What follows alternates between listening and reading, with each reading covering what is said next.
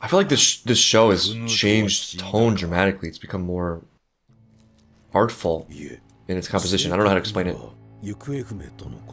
On the plus side, Canute may be gone, but at least we have a woman to feed us steak. The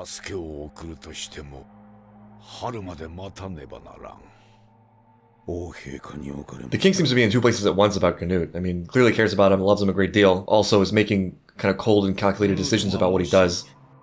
And a little bit of disappointment as well in there.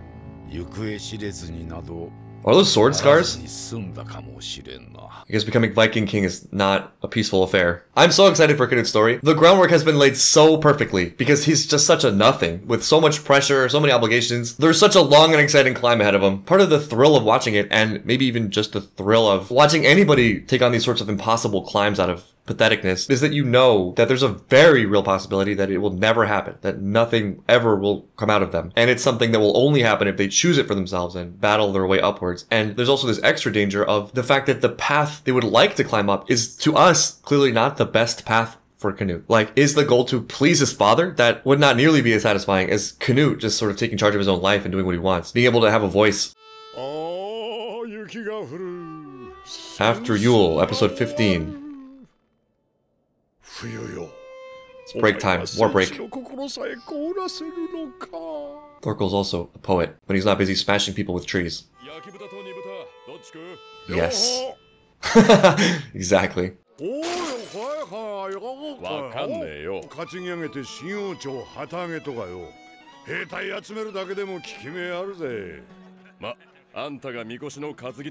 like how just someone threw a cup at a wall and that was the end of that. Let's call it a day. Another keg. There's not enough beer in the land. Are they? Oh, they're not paying for it, of course. Whoever is employed as a horn maker must make a killing. The richest man in the land. Know the feeling. Always looking for another battle.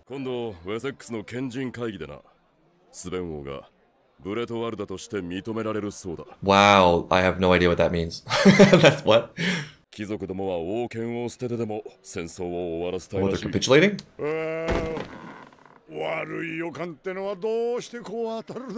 Where does Thorkel go next then?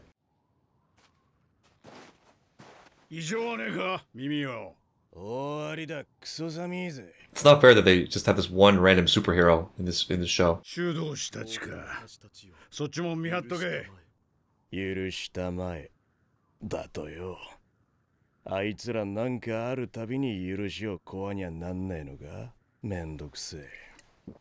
Yeah, hard to imagine the aftermath of the trauma they experienced last episode.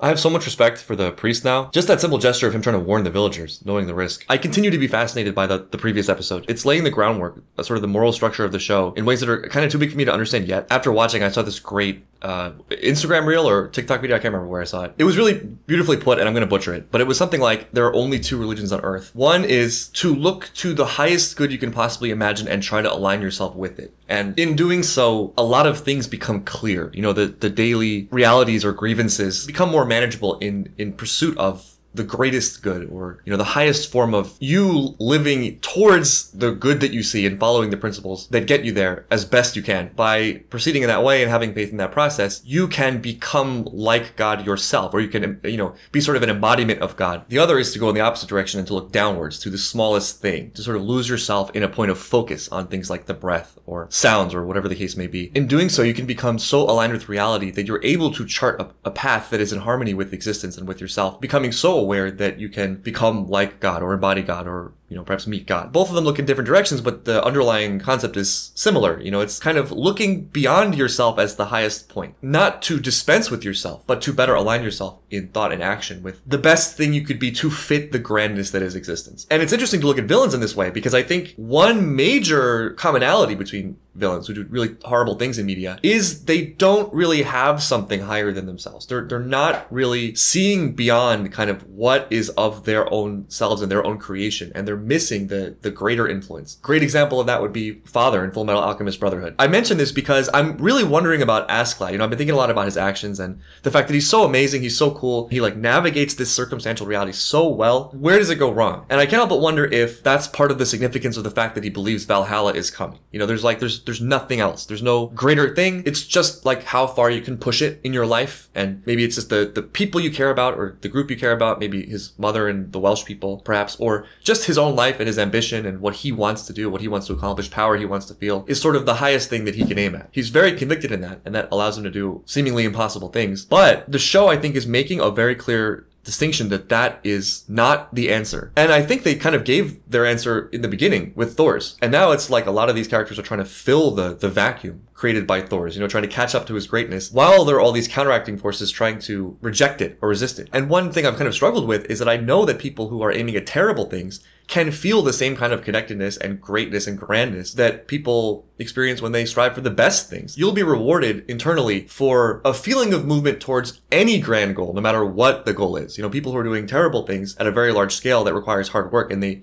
really believe in it, they'll feel alive and they'll feel great doing it, which makes it really confusing when they do terrible things. Because it's like, how can people like that be so inspirational or so amazing? It's because there's separate things. There's like the pursuit of the goal and self-mastery and discipline and connection to one's own purpose. And then there's the quality of that goal and how good it'll be and how withstanding is it and how honest is it. And that's where heroes come in, because they take that and they like rise one level above it, where it's not just their own personal struggle towards any goal. It's their own personal struggle and overcoming challenges towards the best goal, or at least the best goal we have in any given story. The real hero of the story after Thor's has yet to emerge, and it'll be someone who can do both. Oh, and also about last episode, I think there was a parallel being drawn between Anne and Askeladd, because Anne was focused on the earthly possession of the ring.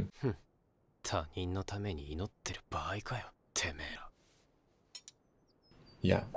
Speaking of like rejecting the greater glory for your own personal ambitions and motivation. Oh,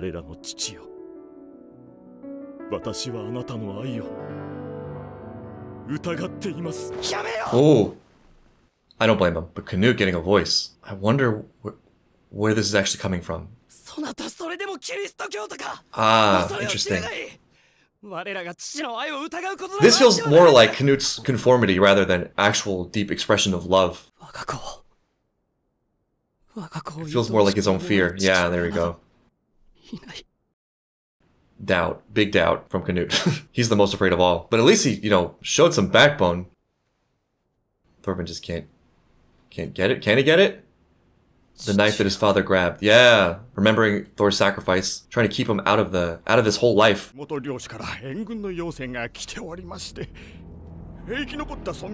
Oh, was it Anne? Anne! It makes a return, speaking of which.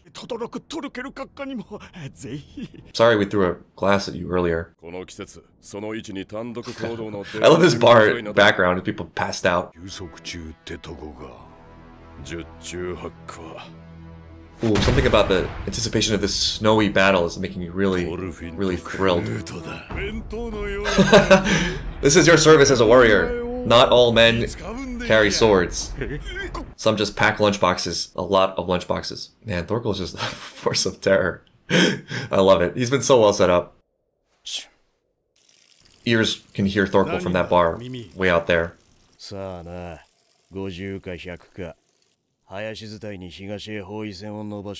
a communal piss. Piss bros.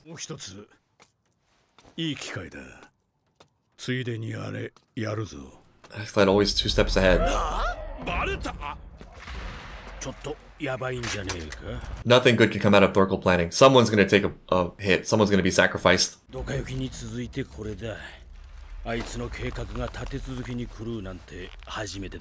Huh. Are the men losing faith a little bit? Askeladd is aware of this though. He knows. He probably knows exactly where his men's lines are. Oh no, that cute rabbit. I knew that was gonna happen.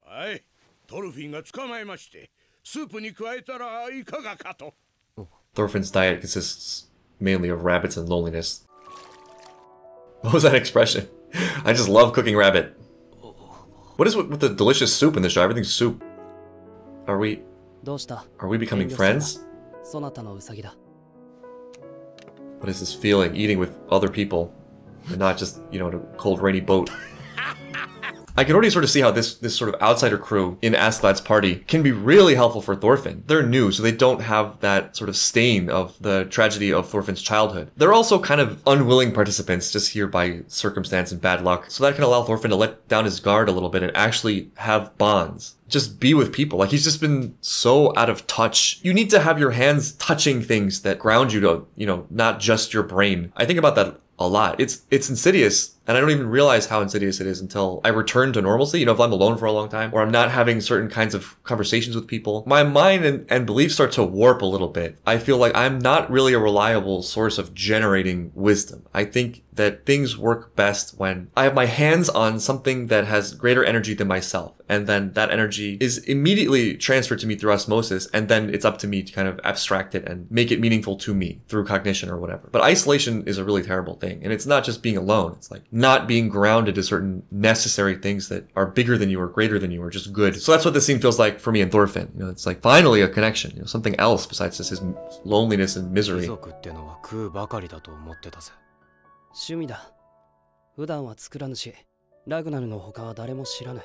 His eyelashes are so beautiful. It's a bit harsh. At least he didn't, like, blast fire in your face. Look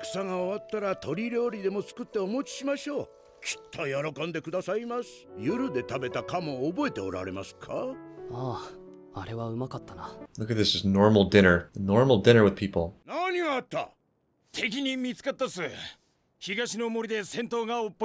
This is happening so quickly. The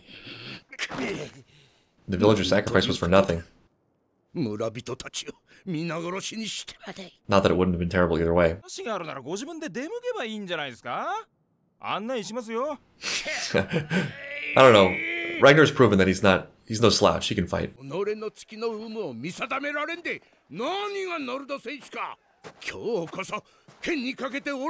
think Askeladd has a few surprises up his sleeve still. Ragnar might be around to witness it. Oh no! What are they doing? Are they taking out Ragnar? No!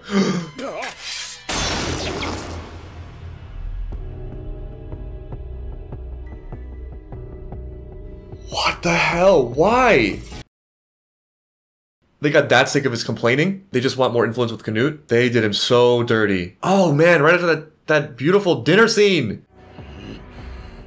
You just can't trust, you can't have any happy moments in anime. Just never fight. I'm guessing it's for Canute's safety. I'm guessing in his last moments he's going to be thinking about Canute still. There he is. He oversaw this personally. Oh. That's all Canute has, it seems. Yeah, it was for influence with Canute.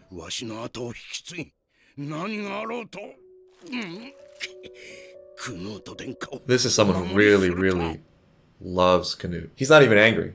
He's just like, please take care of him.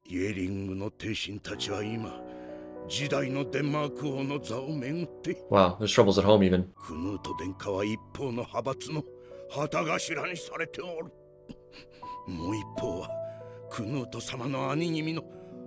Harold. And Harold is the prodigal son. Everyone is using Canute. That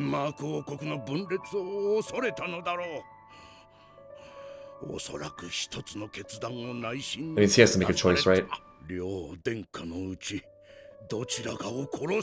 Whoa! Whoa!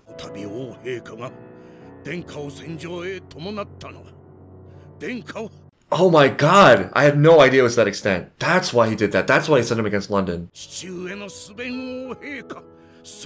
When Canute finds this out, this is going to be devastating, but also maybe great. He's all alone. It's just him and what he can do.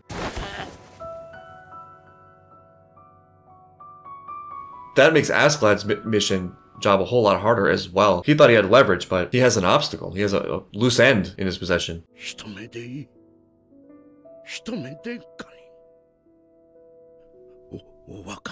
I don't think that's gonna happen, but oh god. 殿下、一緒に鶏料理でもきっと王陛下も喜んで。 He's been carrying this secret himself, too, this whole time. Trying to protect Canute from that, too. But there's just no protecting him. Didn't realize I liked Ragnar that much until he died. Well, I knew somebody was going to get sacrificed. I didn't see that coming. Should have seen it coming. Ragnar was obviously an obstacle between Askeladd and Canute. It was only a matter of time in hindsight. It's so apparent that Ragnar's fatal flaw from the beginning was love. You know, he just loved in a way that couldn't let go. And that included kind of deceiving himself in a sense, you know, that through his sheer willpower and love alone, he could protect Canute from the horrors of the world, not realizing that there is no protecting Canute. Only Canute can protect Canute. He kind of died for that mistake, trying to push the evil outside of their collective thinking to try to live in these happy moments like the soup scene. But the devil is coming to your door. In this case, it was Askeladd, but there's a lot of other threats coming Canute's way. And he is just not equipped, man. I was talking about having a huge mountain to climb. It just got a lot bigger because now he has no one. And even his own father is against him. But at the same time, I feel like that might prove to be his salvation because, as I was saying, part of what would make his journey satisfying and what kind of needs to happen for him to be anything like a heroic character is for him not to rise into this neatly allotted framework of what people want for him. It's for him to rise into heroism for who he is and what he wants. And now the rails he was on have been destroyed. It's just chaos. But there's also a lot of potential for him there to be whatever, you know, to form a new perception of what that is. You know, speaking of the highest good or connecting yourself to the highest image of greatness you can imagine. He can't aim at pleasing his father anymore once he learns of, you know, this plot. Although, I'm curious what Askeladd will do because it's still possible Askeladd will try to push Canute into something that allows him to get legitimacy and claim the throne, despite what Sven is currently thinking. And Sven, being in charge of a kingdom and not wanting to split and being obviously a tactician himself, might be amenable. You know, he might be able to switch sides. He might be able to choose Canute if Askeladd is able to create something grand enough or create a narrative around him that inspires enough support. I'm not really sure what other plan there would be for Askeladd right now. Canute is his big playing piece. So how does he try to push Canute from where he is now to where he wants him to be? And then, importantly for Canute, how does Canute take advantage of that without becoming Askeladd or becoming just a worse evil or, you know, just another evil?